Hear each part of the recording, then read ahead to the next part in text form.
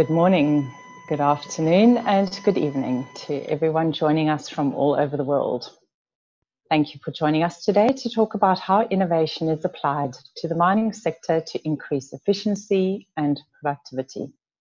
My name is Bettina Venner, and I manage the Industry Capability Network in the Department for Trade and Investment. ICN builds supply chains for major projects and connects local suppliers to opportunities. I'll be your facilitator for today's webinar. When we've heard from each of our guest speakers, we'll have an opportunity for Q&A.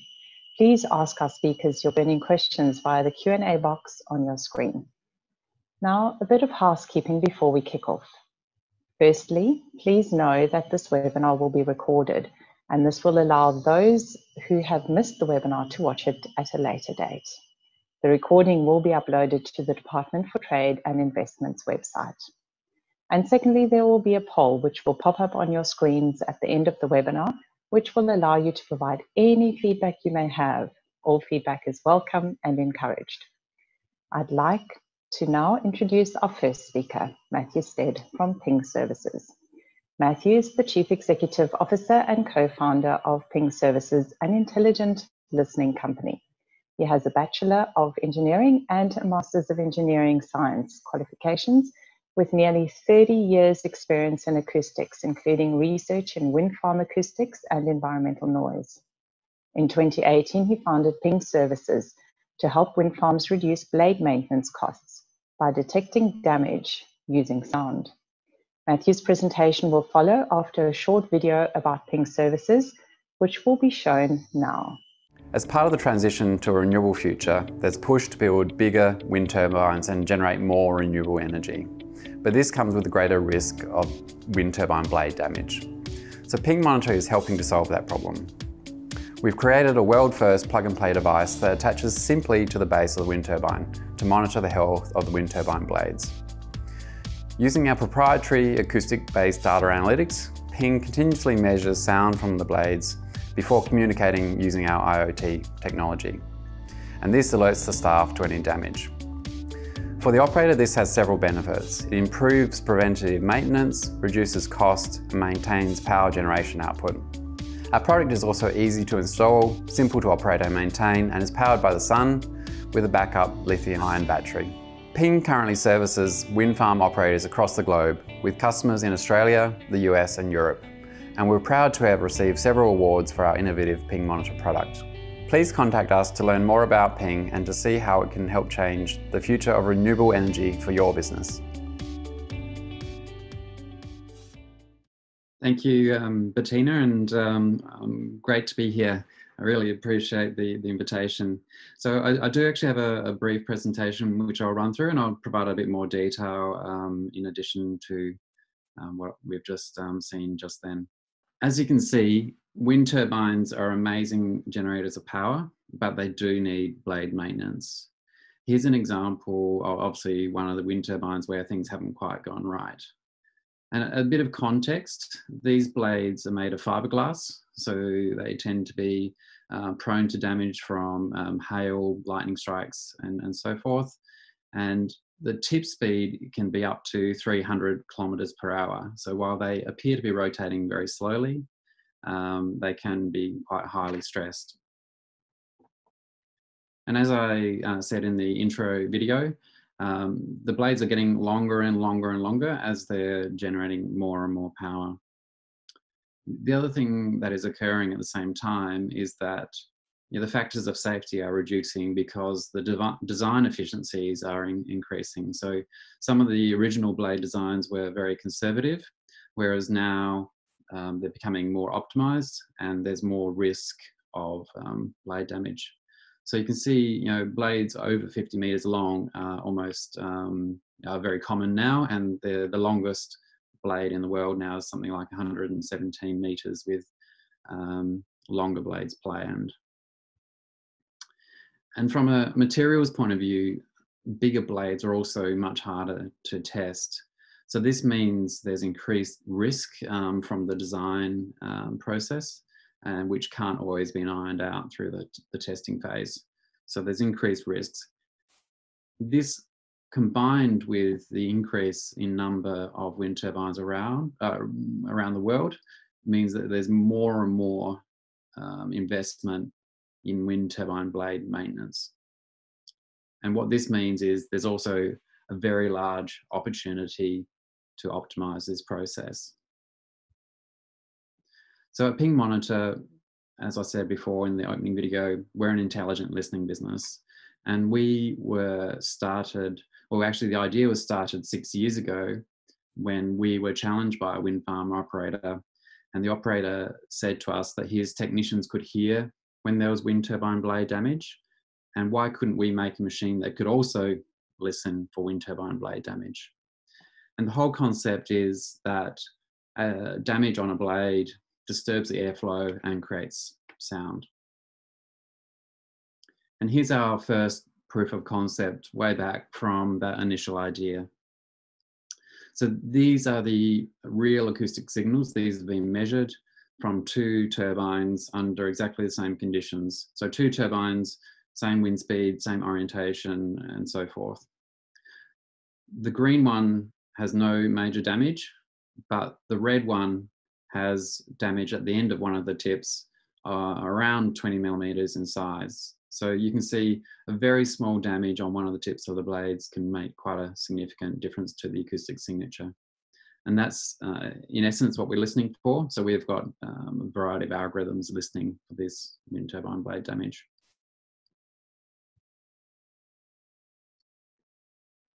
And the reason why sound is important is because it can be deployed continuously. The current methods of inspection of wind turbine blades are all periodic. And what this means is they're all based on visual inspection, and hence, because they're visual and highly manual, they can only be carried out periodically. So what can happen is, blades can be inspected today, but there can be a storm tomorrow and a lightning strike tomorrow, which might not be picked up for 12 or 24 or 36 months. So it can be quite a time between visual inspections because they are quite expensive. So our system, being cost effective and continuous, provides an early warning system for the wind turbine blades. And the benefit comes from 3 main areas. The first area, earlier detection of damage, allows earlier repair, which means repair when it's smaller and cheaper. So that's the first thing. The second thing is, with our early warning sort of detection, we can optimize the visual inspection process. So there's no real need to inspect wind turbine blades if there's actually nothing wrong. So they can be optimized there. And then thirdly, with an overall optimized maintenance regime, more power is generated. So that's the third area where there's benefit. So we've created the Ping Monitor to be located at the base of each wind turbine. And you can see the example here that's simulating some sound being propagated from a damaged blade, and that propagates down to our sensor, which we pick up, we analyze on our device, and then communicate to our cloud service. And this is what it looks like a bit closer up. In the opening video, you saw them being installed, and you can see how quick it was, so less than 5 minutes. So very quick and efficient, and probably importantly, our systems are designed so they don't need specialist technician installation. So there's no power wiring or communications wiring or drilling or anything like that. So quite a quick and efficient installation process. All of the algorithms outcomes get transmitted to our cloud, and then we're able to have our customers monitor the conditions of their blades through the cloud system. So if something changes, they can address it after getting this daily feedback. There's a little bit of fluctuation in this, and it's largely due to wind speed and direction, which is obviously always changing. And our algorithms are continually improving to smooth out some of these environmental effects. So far, we've demonstrated this on over 300 wind turbines around the world. So we've got current installations in Germany, UK, US, and obviously Australia. So the nice thing is that generally, a wind turbine of the same make and model in Australia is the same as the same make and model in the US or Germany or whatever. But we have tested on a variety of ages, variety of terrains, you know, on hills, next to the coast, so forth, with a range of blade lengths and a range of OEMs. So what the figure is showing is each dot is a wind turbine, and it's showing the correlation between what the visual inspection says and what our system says. So we're pretty happy with this correlation. And the key takeaway here is that we're not really showing false positives or false negatives, which scare a lot of our customers. So this is where I change my talk a little bit. So you probably heard that, you know, we base our system on the analogy of a technician, and you know, if technicians can hear things going on with machines and machinery and you know, assets, we can, you know, apply our device to listening for those same assets. So there are many examples where technicians walk around sites listening for damage from, you know, listening for the health of machinery. And so our logic is that we essentially provide a technician 24/7 rather than just having a walk by or pass by. So there's a whole range of applications beyond wind. While I've gone into wind in a fair bit of detail, there's a whole lot of detail I can go into for other industries as well, which we're moving to in the future. And one of those probably key examples is conveyor belt idlers and idler bearings. So sound is a great way of measuring the health of these, because sound can be used to measure the health of multiple bearings, multiple idlers, multiple systems at once. Whereas if you use vibration, you really need to be measuring on each individual you know, bearing. So that's why sound is a really good application for conveyor belts, and we can essentially reuse our existing technology, our existing communications, our existing solar panels, our existing sensor in these applications. Another very obvious one is wagon wheel bearings and wheels. And as per the conveyor belt, it's been shown that bearings, as they age, generate a whole range of things. And at one point, you know, around about perhaps a little bit after they generate vibration, but they start generating sound. And so we can listen to those sounds and use algorithms to, you know, alert on the bearings and the wheel conditions. So this is another future application that we're moving to in the future. So that's the end of my brief talk. So just a couple of quick ones. I do have some of the technology here, so I can show that. I got some show and tell, and perhaps a little bit of context on our business. So, you know, while the idea started 6 years ago, really we're 2.5 years old.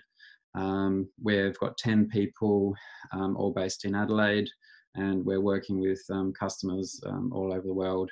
So most of our product is manufactured in Adelaide, but we source components from all over.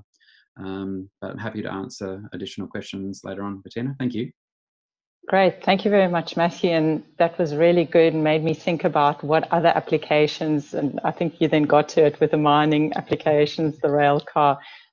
This morning alone, I was driving, you know, traveling to work, and there was a bit of a noise in the vehicle, and yeah, the noise does give us a warning sign there's some issues. So those issues were addressed. So we'll get to questions at the end. And so just a reminder to please pop those questions in the Q&A box. Now we'll move on to our second speaker, Paul Figallo. He's the Group Business Manager of Novafast Holdings. Paul's career with Novafast Holdings spans over 20 years, and he's currently responsible for the group's business growth and daily operations. He has established the international business expansion plan for the group, including setting up offshore offices in Malaysia and a network of international distributors and suppliers around the world. His responsibilities have included international business trading arrangements, and he has a good cultural understanding of international business, having negotiated trade, project and supplier contracts in overseas markets across the globe. Paul's presentation will follow after a short video about Novafast Holdings, which will be shown now. Hi, I'm Paul Figallo, Group Business Manager at Novafast Holdings. Novafast Holdings is a family business started back in 1999. Today we continue to offer specially engineered solutions for sophisticated projects. Our services include design, testing, manufacturing and installation of advanced engineering systems. Based in Adelaide, our engineering and service facilities includes a 7,000 square metre undercover manufacturing and service warehouse equipped with advanced machinery. Our growing capability allows us to handle large-scale projects for national and international markets. Our head office also houses a unique testing facility for project management and engineering governance for ongoing improvement.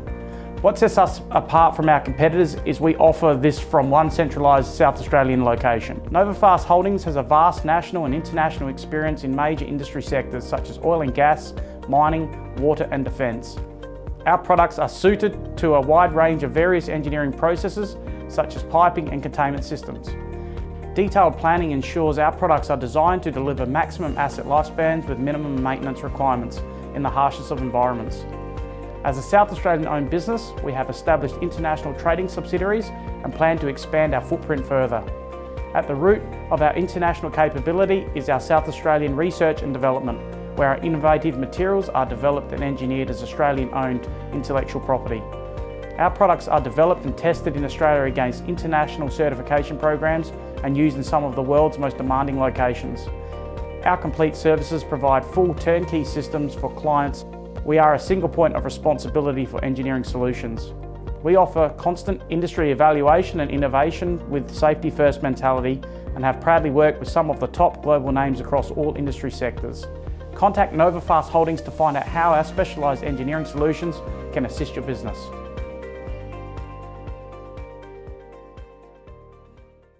Thank you, Bettina, and thank you for the Department of Trade and Investment for letting me speak today, and thank you for the listeners that have attended.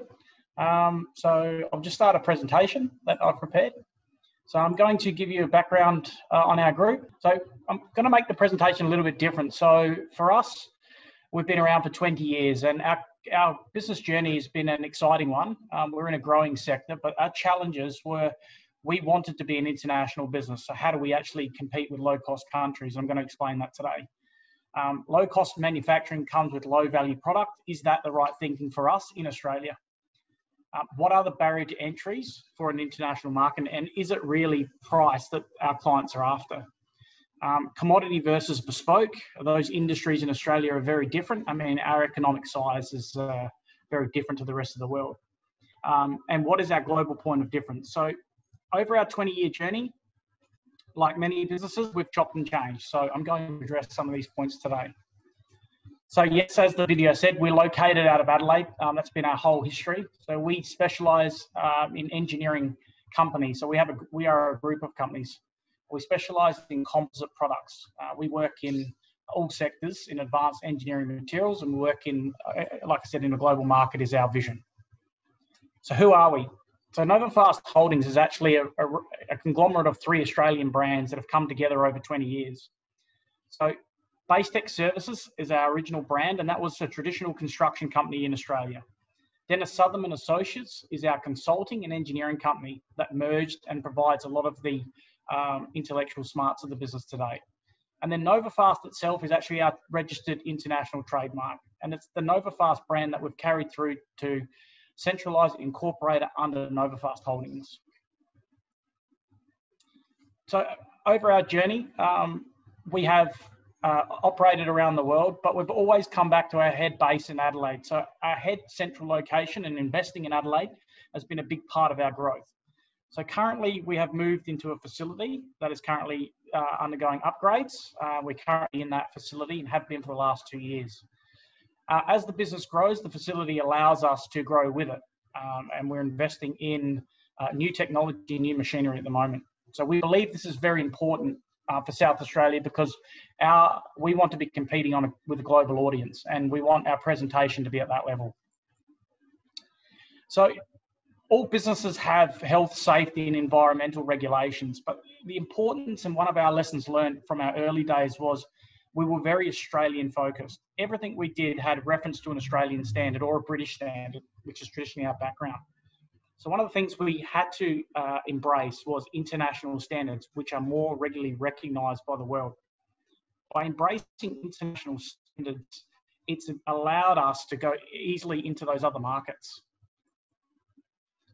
So our engagement throughout our 20 years has been in all those countries that you can see. So we've worked there either on projects with suppliers or bought equipment directly. So I have specifically worked a lot, as the video said, through Southeast Asia, and recently a lot more through the Middle East region. Some of our current customers over the years, Australia and international, are some big blue chip clients. So we're working with the likes of Chevron, Bechtel's, Santos, the big oil and gas players, and in mining as well. Now, these companies demand continual improvement. And that's one thing that it took us a long time to recognize. So we lifted our eyes and decided to go through blue chip and tier one type companies. And we said our business has to align and be attractive to invest, to attract those types of companies. So the other key to success is that we have to make sure that what our service offering is internationally is that we're in a growing market and not a declining market. So we specialize in composite materials, and that is growing by the year at quite a fast rate. So traditional materials like steels and metallics have been traditionally used, but slowly being replaced by composites, and the market is growing at a fast rate. So the growing sectors for us, we work across, we're quite diverse. Our products are used in oil and gas, where we provide piping for flow lines, for water transfer lines. For water and wastewater, for infrastructure, we provide sewage pipelines, we provide water pipelines, high pressure. For mining and industrial, we provide acid transfer pipelines. For defence and marine, it's ballast, it's seawater transfer lines within ships. That's how diverse. Piping is used for everything. So again, what took us a long time to understand our point of difference was how can we in Australia compete with the likes of India and China? In the early days, we were importing heavily from overseas ourselves. We were investing overseas to manufacture. What we've noticed recently is that it's not actually the product the clients want in our sector. They actually are after the technological input and the research and development into the product first. So probably 5 years ago, our whole vision really started to shift back into investing back into Australia, put the Australian element into the products, give the credibility that the clients want, and actually invest back into advanced manufacturing. So we're currently rolling out a multi-million-dollar equipment expansion, and that's currently happening now, and will be happening through the next 6 months of next year. But we don't want that to ever stop. We always want to be improving in this area because it's efficiency, and it's how we reduce our, it's how we compete with low-cost labour countries. So the product, we sat down and said, okay, we have a range of products and services and engineering, but our real point of difference is our Australian engineering credibility. The staff I have graduated traditionally in a university around Australia. We have numerous engineers, but we've found that providing solutions to clients, working with the universities and understanding that point of difference is, again, what big blue chip clients are after. What they want is the credibility of the actual product itself generated in the design concept. And we believe this has been a big part of our success recently. And we want to keep investing heavily in the engineering team. The other challenge for us was when we first started years ago is we wanted to do everything. We wanted to go overseas and actually install the work as well, install our products. But then we realized that we had to pull down that barrier to entry, and we had to work with local industry. Like all countries, even Australia, everyone has local participation policies for their own people. So one of the other drivers for us was creating an Australian accredited composite training course that's certified. That course allows us to train local installers and local applicators of our product. That has actually helped us sell more material than we realized. We were actually focusing on trying to do too much, which was actually reducing our saleability. Same with the traditional service work, where our group was being the hands-on people. We wanted to control as much as we could. What we do now is we work internationally with contractors. We license contractors in their countries. We provide designs and we provide product as we need. But we found that just supervising and working with their people has opened our market up quite a fair bit. So I'm just going to take you through some case studies of some of our, these case studies would be very recent. So this project was in Malaysia. This was completed, I think, 2 years ago. It was for Petronas. The challenge of this was on Borneo Island. Again, so this was the first time that we really worked with a local workforce to install our products. And all we had to do was send our supervisors over there to manage the program. We found it actually worked very well. The case studies also relate back to our own backyard, South Australia. So South Australia, BHP has had a long history here for, basically we've worked there throughout our 20-year history now. That's a big refinery and acid plant that they have up at Olympic Dam in South Australia. Our equipment has been used extensively throughout the harshest environments in that plant, and we use that as references for international growth. So it's very important that people understand we do it in South Australia as well. More international case studies. Kuwait Oil, we worked on a big project over there. Again, most of our the smarts came out of Australia, so the design element was controlled out of the Adelaide office. But when it came to the execution and the product, we worked with the local Kuwait suppliers. We worked with local Kuwait contractors to actually deliver the project. And again, we found the fact that we were able to open up the barriers to our business, it actually entrenched us further into the project. Same in Western Australia. So we're working with US companies Bechtel and Chevron, and they're very demanding if you work with US blue chip clients. This project was a 50 billion oil and gas project. It was traditionally built in metallic piping, and it was only a few years old. What happened on this project was we were called in at the back end to replace the traditional metallic piping processes and swap them out with our own composite materials. So we had to work in a live refinery, which was very unique, whilst the plant was maintained and running. So New Zealand, we've worked on geothermal. So again, geothermal cooling water systems is what it's used for. It's used for power stations. And you'll see the products are used for big, large diameter pump casings. We also work in Papua New Guinea, so we're quite diverse. So again, it's service work in this instance. We control design element from our Adelaide office, but a part of working on that plant requires that we have local engagement. That local engagement is directly employed through us, and that's constant training that we must provide to those local people to upskill them. But by doing that, it's increased the amount of work for our own business. So at the end of all of this, the key for us that we've learned in the last 10 years is when I've traveled the world a fair bit, is it still comes down to people and relationships. Technology is what people want. They like Australian credibility. Part of our nature and our culture is very friendly. So getting in front of these people has worked for us. Thank you. No worries. Thank you for that, Paul. That's great. And thank you for sharing some of those learnings of following the customer, understanding the customer's needs and understanding those unique points of difference in the markets to enable you to expand what you supply to those markets. So I'll invite now any questions from the audience, and remember that Q&A box on your screen. And if we don't get to all your questions, we'll be able to follow up on these with you one-on-one. Now, let's have a look at those questions. So first question, I guess, is for Matthew. You're a relatively new company. Are you looking for sales agents in overseas markets?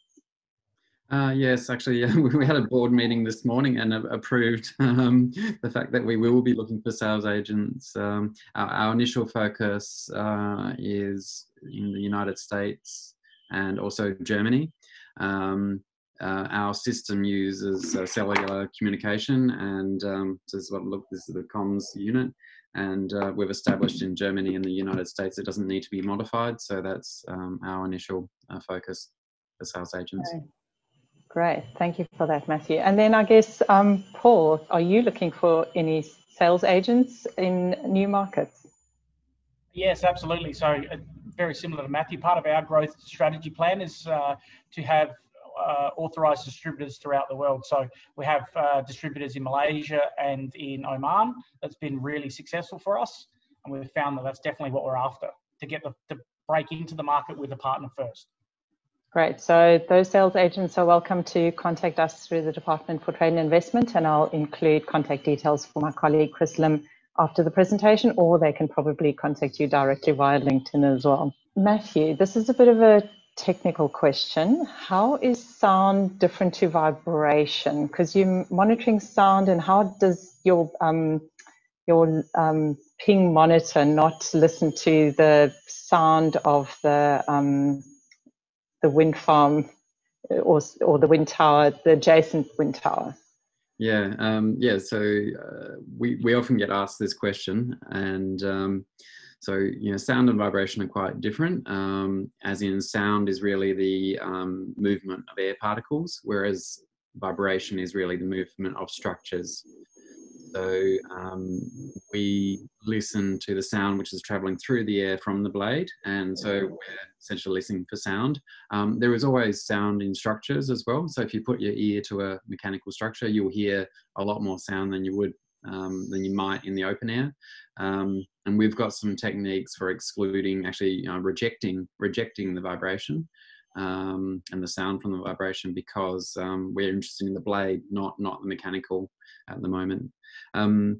So the second part of the question was around how do we listen for or not listen for the adjacent turbines. And that's really a factor of distance. Turbines are located X distance apart, and typically the adjacent wind turbines are so far away that the turbine that we're listening to directly is way louder than the neighbouring ones. So that's how we get around that one.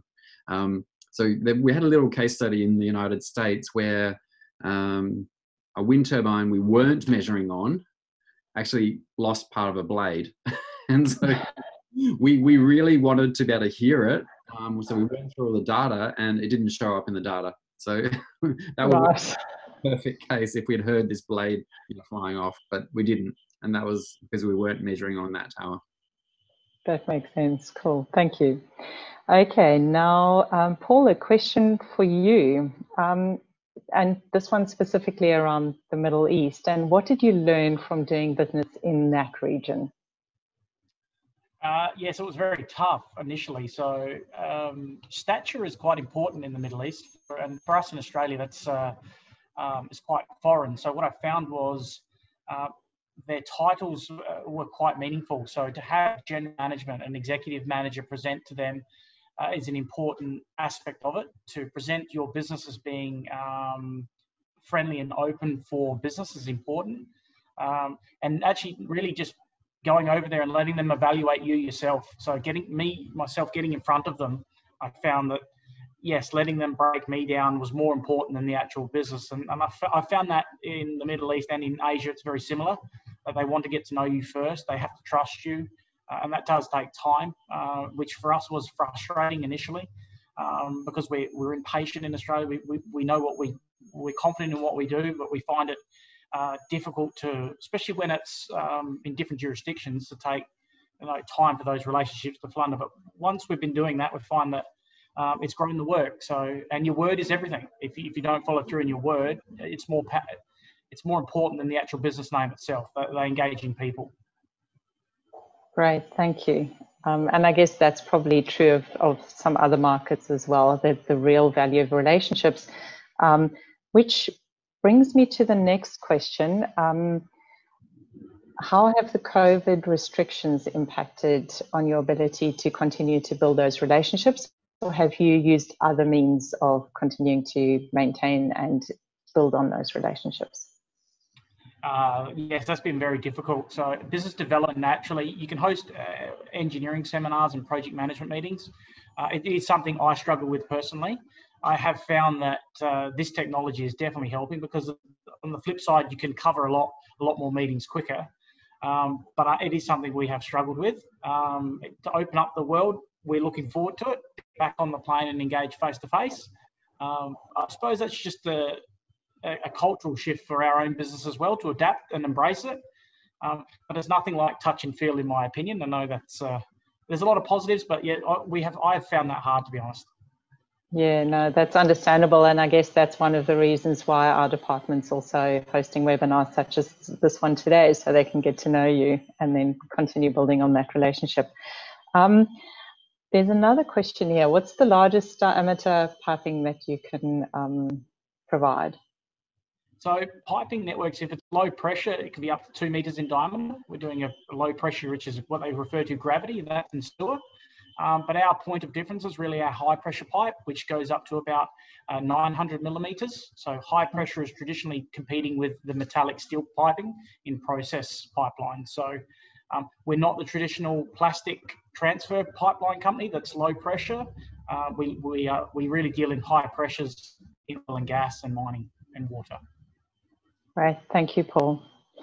Now, Matthew, you alluded to some potential applications for your device. Do you want to elaborate on any of those? Are you ready to elaborate on any of those? Yeah, I think we are starting a pilot with Oz Minerals. They announced it publicly last week. So we're starting a pilot of measuring on some conveyor belts, so measuring the idler bearings and the condition of conveyors, and that's probably our next area that we're going to. So that's beyond wind. There are some quite strange applications inside wind as well. So in the Northern Hemisphere, when blades ice up, because they're in cold climates, they ice up, and so we can listen for ice on blades as well. But I guess what we are doing is we're setting ourselves up, and we have set ourselves up to, apply this, which is our intelligent listening sensor. We can apply this to multiple industries, like we said. So this is quite a cost-effective way of continuously monitoring. And this device incorporates our microphones, incorporates our microcontroller, our memory, and so I'm very proud of what we've achieved with this little guy. And to be able to put our logo on it, I'm pretty thrilled. Wow, cool. Now, I guess the next question, Paul, is for you. So Southeast Asia is a market you've mentioned you are in. How do you believe other South Australian companies can enter that market? Any suggestions, any tips? Like I said, we started with distributors, and we found that building relationship and setting business goals with the distributor before you basically jump too far into a business arrangement with them, see if the relationship works, let them meet objectives, and then as it does, the relationship, they sort of pull you into the business. And then once you've built up some initial sales and some execution projects, then it's naturally now taking a business plan. It takes its own path, where we were able to set up an office and then start to pursue that local market. We were hesitant at the start to just go there mainly because of the local culture around the business ownership engagement, being 51% in that country. And so releasing control of the business was something that was not something we wanted to do straight away. We would only do that with time. So that's a big barrier. So there are quite a few steps in the process, and it takes time. No, yes, in Southeast Asia it does, yeah. Yeah. And Paul, this question is for you as well.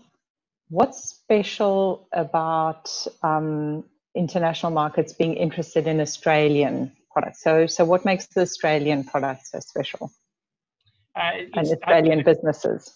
It's like Matthew's pointed out with his product. So it's the credibility and the engineering behind it, and all of that's generated from our universities. That's why we're so dependent on our education system, because that's what we're actually offering to the world. The product is just the result of that learning system and our whole lifestyle. And that took us a long time to understand, because we were wanting to shove the product down people's throats, but all they wanted to understand was, how do you actually control the process? And once we started selling the engineering side of it, the product just comes with it. And I'm sure that the universities would be very happy to speak to any companies that might be listening in at the moment and wanting some more connections there as well. It looks like we have come to the end of our questions. I'll just double check that quickly. Yep. Okay, it looks like we've come to the end of our questions. So thank you very much to our speakers, Matthew and Paul, who have led an engaging discussion this afternoon. There's certainly a lot to take away from today. If you haven't already, I encourage you to register for the next METS webinar, which will be tomorrow. The topic is AI and Mining, the New World. So tomorrow, Thursday, 10 December at 4 p.m. Australian Central Daylight Time. During the next webinar, you'll hear about how mining operations integrate AI to achieve successful outcomes. So that concludes today's webinar. Remember to stay online briefly to fill in our short survey. And the conversation doesn't have to end there. Feel free to reach out to my colleague Chris Lim, Business Development Manager, Minerals and METS within the Department for Trade and Investment. He's here to assist you, and his details are listed on the closing slide. Thank you and goodbye. Thank you. Thank you all. Bye. See ya.